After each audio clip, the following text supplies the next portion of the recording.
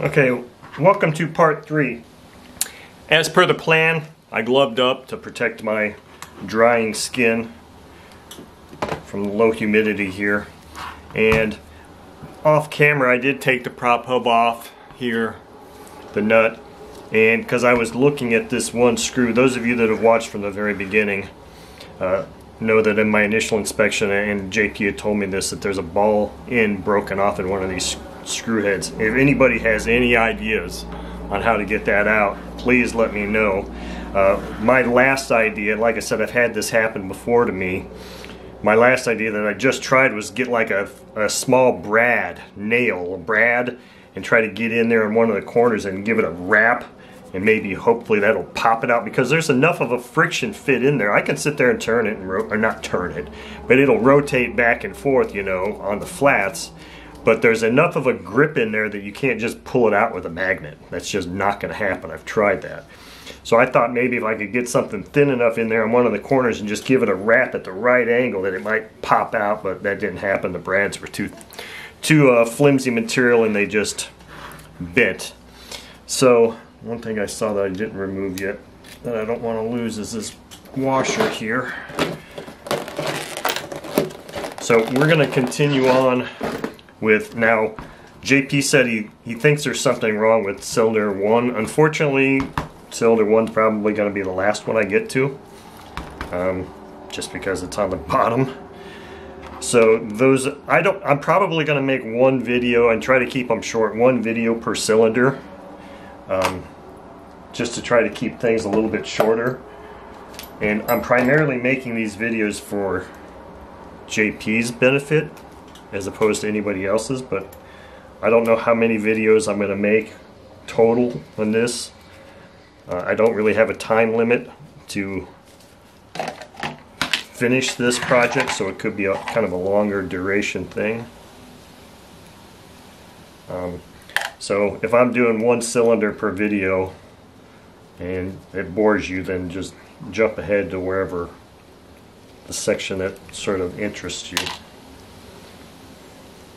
because I'm really doing this for JP's purpose, and I'll share it with you, but this is not necessarily designed to be entertainment for you. This is a serious job, and my focus has got to be on doing this job.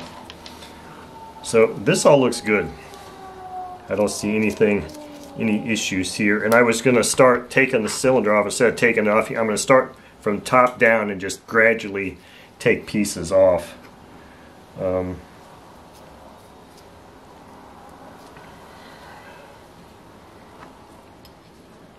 it looks like,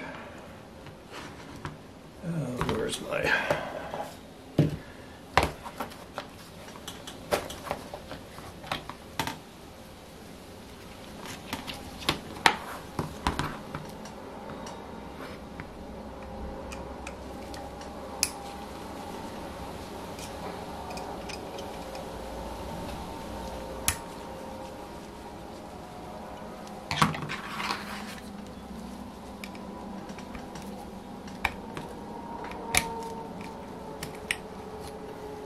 that shaft out,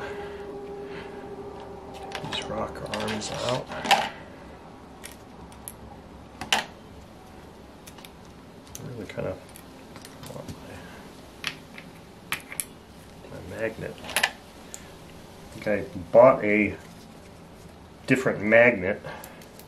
It's downstairs in the garage right now.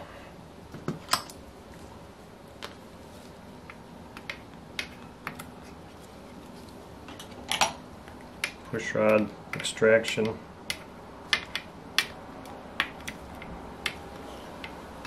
A lot of oil suction keeping that push rod in there.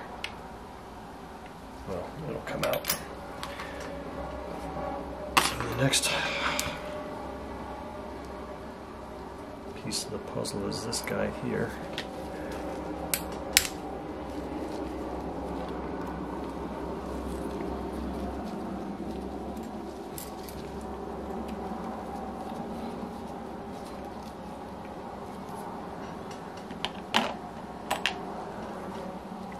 And there's probably 2 more head screws down here.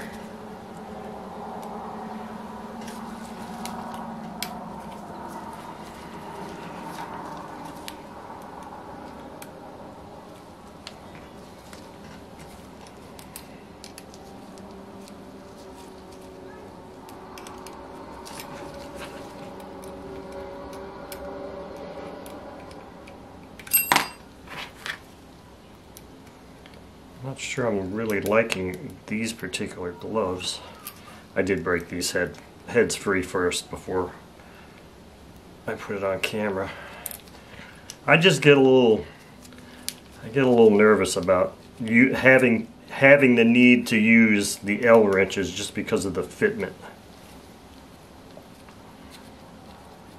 The ground wrenches are so much better, and I guess I could put pliers on it, but it's just, I don't like the way that feels trying to use those ground.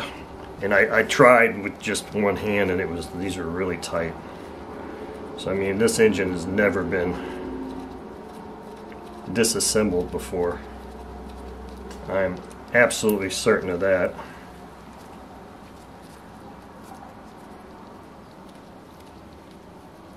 You can tell by the way the fasteners are snapping free.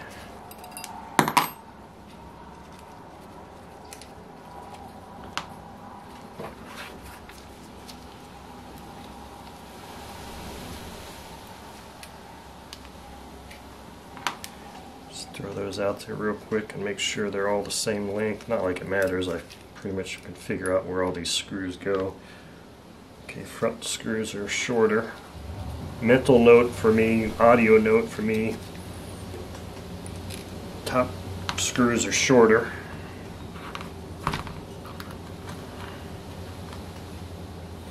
One thing I didn't bring out with me is bunch of paper towels. Okay, so push rod, that push rod's out. O-rings, push rod O-rings stayed in there. Here's a reveal on this head. This is where I could use some of those springs, feel really nice. This is probably only going to require maybe just a little brushing clean. I don't know how much runtime is on this engine, but it doesn't look like there's a whole heck of a lot. I can't rotate that cylinder, so...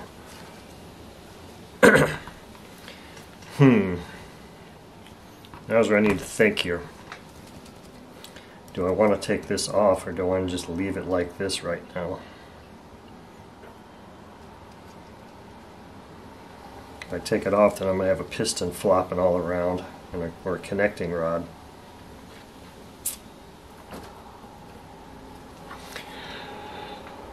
I think I'm going to take all the heads off to this same point first. Let me go and grab some paper towels.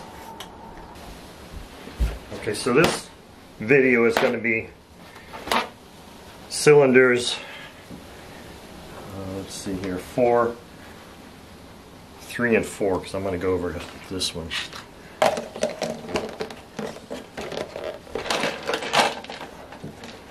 Get my container for 3.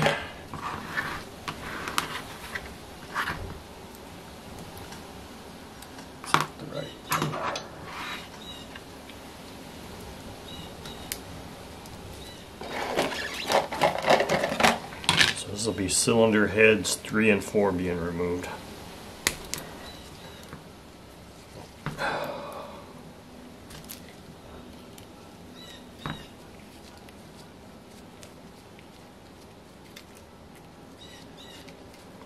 Man, these gloves make my hands hot as hell. It's a warm day today. This is probably, I think I said this a couple of videos ago, this is probably the last warm day of the year, but yesterday was actually, this is October 30th, I think. And yesterday was 80 degrees.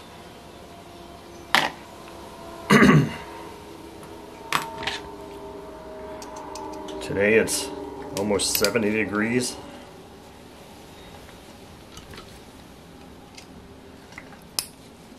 So it's pretty warm in the apartment, plus it's just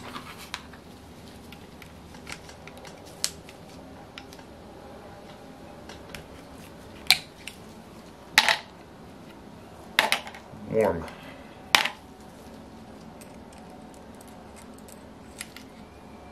I've got some other gloves that I wear when I'm working on a motorcycle or other things outside that are a lot thicker. I think they're the 9 mil density, and man, they're durable as all get out. Very durable. I go to take them off, and the glove is just full of sweat.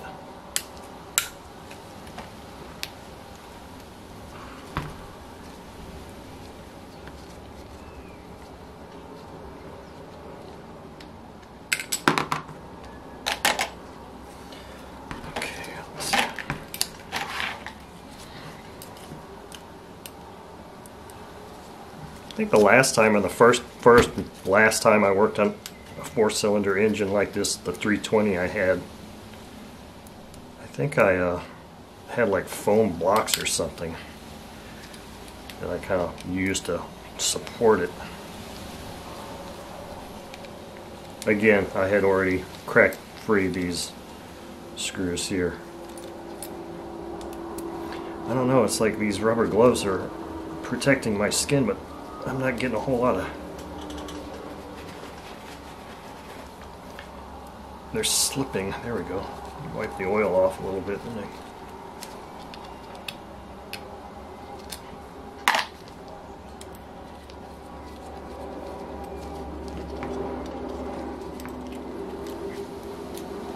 lots of oil in this. Lots of lubrication in this engine. That's a good thing. So I'm going to end this video after this head, and the next video will be the last two heads. Tops of the heads anyway. The heads, yes, it'll be the heads, because the other part's the cylinder or the sleeve. So this is just 4 and 3 head removal.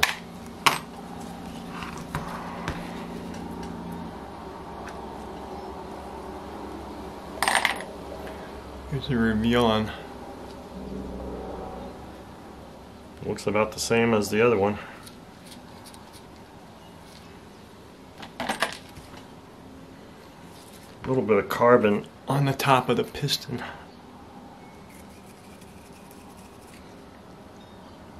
I don't know if... The beautiful thing about this is I don't think that this engine is going to require ultrasonic cleaning at all.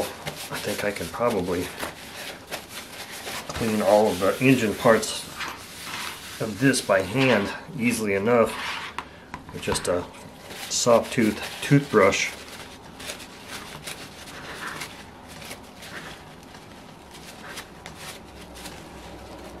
So anyway, that is cylinders 3 and 4, the heads 3 and 4 removed.